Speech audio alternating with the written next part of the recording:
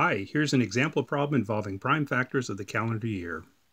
Positive integers a, b, and 2009 with a less than b less than 2009 form a geometric sequence with an integer ratio. What is a? Okay, so we're given a geometric sequence with an integer ratio, so that seems to be important.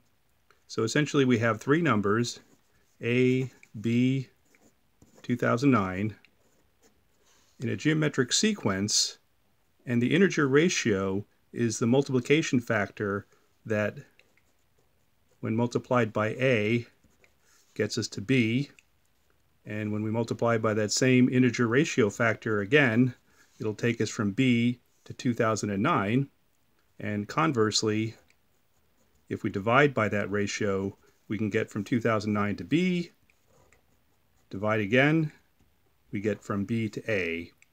So given that this is an integer constrained problem, the prime factorization of 2009 is probably going to come in handy. So assuming we came equipped with our prime factorization of the current calendar year 2009, it's pretty easy to see that the only integer number that we can divide evenly into 2009 twice is the number 7, which leaves the remaining factor 41 as our answer, B41.